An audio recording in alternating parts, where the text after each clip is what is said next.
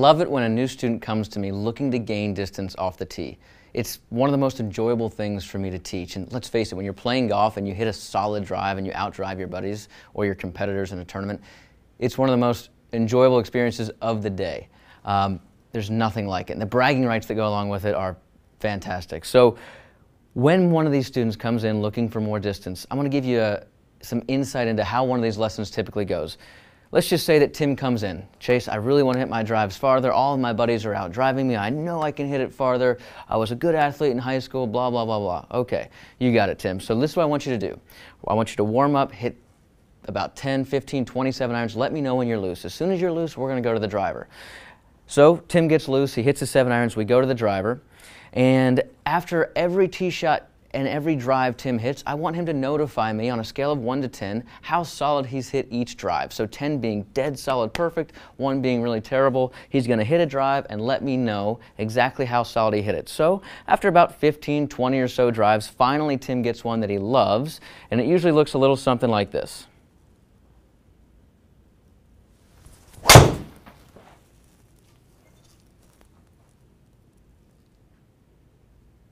All right. Now, the first thing I want to draw your attention to is the club face.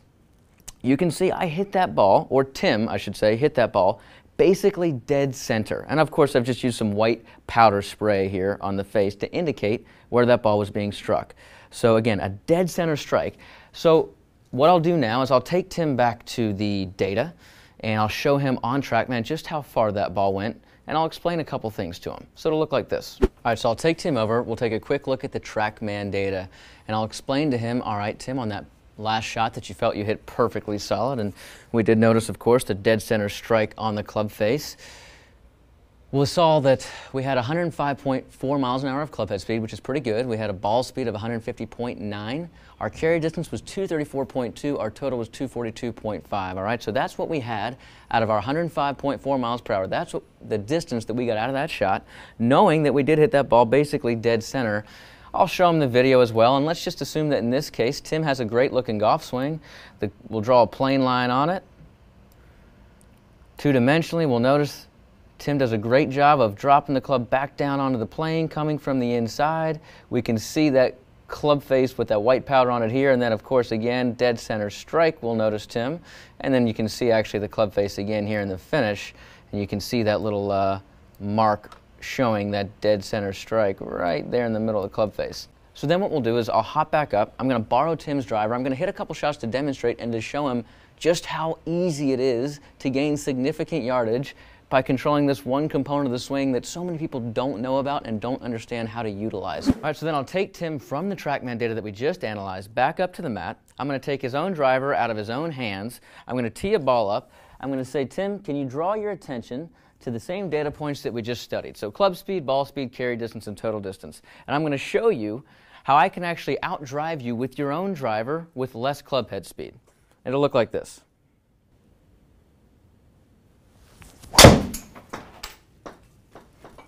All right, so now I'm at 101.6, just a little extra club head speed.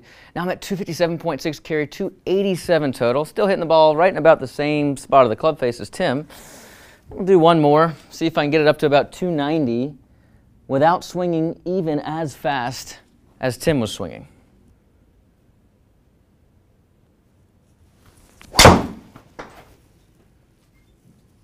All right, so there's a really good example. I brought my club head speed up a little bit to 102. But again, just changing a couple of these little components about the strike that allowed me to increase that distance up to 264 carry, 290 total. So again, now at this point, Tim has no idea how I did this. If we take a look at the driver, between the shots that I hit and the shots that Tim hit, none of them are really varying off-center much. So the quality of strikes seemed to be great on both the shots I was hitting and the shots Tim was hitting. So I'll now take Tim back over the TrackMan one more time and show him the data. And I'll show him just how important this one key data point is called attack angle. And I'll explain to Tim that attack angle is simply telling us at what point in the swing our driver is hitting the golf ball. So in other words, are we hitting that ball on the upswing? And if so, to what degree? Or are we hitting that ball on the downswing? And if so, to what degree? Now, most of you out there that are really losing a lot of distance are just like Tim.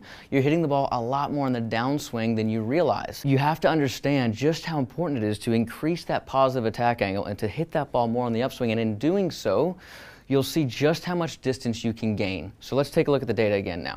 All right, so we'll take Tim back over, we'll sit down, we'll analyze the data and give him a better understanding of just how I'm gaining so much more distance than him with less speed. So I've got Tim's shot up here in yellow, and you'll notice his club speed at 105.4, his ball speed, and of course the carry of 234.2, the total of 242.5. And again, this was that center strike that he hit so solidly. And then I reveal this attack angle number, and we'll see that clearly I'm hitting the ball 4.5 degrees on the upswing on average, whereas Tim's hitting the ball 3 degrees down on his best shot. Because of that, I've got that nice high launch angle and that low spin rate, and that is one of the biggest values in maximizing and optimizing that upward attack angle. So just to compare, Tim's carry on his best drive, 234.2. Mine was 257. His total, 242. Mine was 290. So I gained almost 50 yards, call it 48 yards of distance, hit it 48 yards past Tim with a little bit less speed because I just increased that attack angle and increased the efficiency of the strike. Now, what's the difference in those two swings visually? If we look at them face on, I've got them queued up here on the swing analysis. The first swing here on the right, this was the model swing of Tim's, so to speak, where we were hitting down on that ball 3.0 degrees. And you'll notice just past impact that the head is not quite as far behind the ball, so there's not quite as much weight on the back or trail foot as the last swing I made, which is pictured here on the left with that positive attack angle of 5.2 degrees. So again, right here, that head is just a little bit further behind the ball at impact than the first swing, so I've got a little bit more weight on my right or trail foot coming into the ball, which is providing me with the ability to hit up on the ball a little bit easier. So let's hop back up there now, and we'll go through a few examples of how you can improve your attack angle, hit the ball more on the upswing, and ultimately gain a lot of distance off the tee. All right, so what I need Tim and you to understand, for those of you that are hitting down the ball too much, is, again, understanding how your weight distribution will dictate your ability to hit up on the golf ball or hit it on the upswing. So, again, understanding that if I push forward too much, now take note of that attack angle number. Now, hey, look, I've got all my weight to my front side, and that's what I hear over and over and over from a lot of amateur golfers. I need to get through it. I can't get through it. So they're trying to get all the weight off their back foot and come forward. And as they do that, they think they're achieving a good, solid golf swing. They're used to seeing the guys on the PGA Tour with their weight on the front foot. Finish with your weight forward, but they don't realize just how negative of an effect that plays on the attack angle. So then, contrary to that, if I just look like I'm hanging back on my back foot, although this might not look correct, but understanding how that weight distribution allows us to hit the ball in the upswing is really important. So you'll notice there, a little bit more weight behind the ball, a little more weight on the trail foot. Now I have a positive attack angle of 4.9 degrees. So understanding that the primary component we need to control is that attack angle, and then we can let momentum bring us forward eventually into a nice, pretty finish, but we're never going to gain distance if we don't optimize this attack angle first. So that's first and foremost, understanding that you don't need to fire off that back foot forward as much as you think you do. Two more quick, simple examples I want to show you that aren't even related to your swing. Just very simple setup techniques and variables that'll help you improve the attack angle without thinking about your golf swing at all. All right, so clearly ball position is a really important and obvious component that we need to take account of.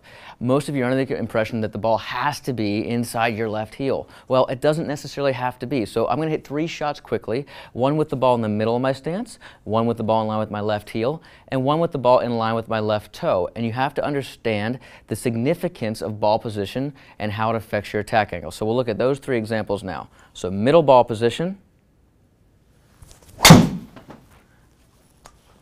negative 7.8, ball in line with the left heel, negative 0.5. Now we'll go ball in front of the left foot, positive 5.2 degrees. So that's just ball position. I now want to show you how important shoulder alignment is at address in affecting your attack angle as well. So first thing we'll do is what most of you are doing improperly. You're setting up your shoulders too open because you're so anxious to see where the ball is going to go. So those setups look like this. Shoulders really, really open. If I set up with open shoulders, you'll notice attack angle negative 7.5 degrees. Now as I start to square those shoulders up a little bit to where A fundamentally neutral setup would be with your shoulders parallel to the target line. We'll notice what effect that has on attack angle. I'm able to go slightly positive from there. So now as I close my shoulders and aim them more right at the target, we'll notice that because of that left shoulder being back more, my center of gravity is behind the ball, and of course this becomes even easier to achieve a more upward attack angle. So now I'm at positive 6.5 degrees. So again, these are just a few of the 20 plus tips, setup techniques, and tactics that we've got for you on the advanced training program. But go ahead and start with these and understand first and foremost just how important it is to achieve this attack angle, just how much distance you have to gain, and then if you struggle with these, come back, see us on the advanced training. We've got so many more ways, and I don't accept you not gaining this 15, 20, 30 plus yards. It's absolutely doable. Attack angle is going to be one of the most crucial components to doing that. Beyond attack angle, we'll go into a little bit more detail about how to increase club speed, improve quality of strike, smash factor, all of the other components as well that can take you even further down the fairway and gain as much distance as you're physically capable of. So that's the ultimate goal, but let's start with attack angle. Let's start hitting some longer drives. Get back to us. Let us know your results. We'll look forward to your feedback.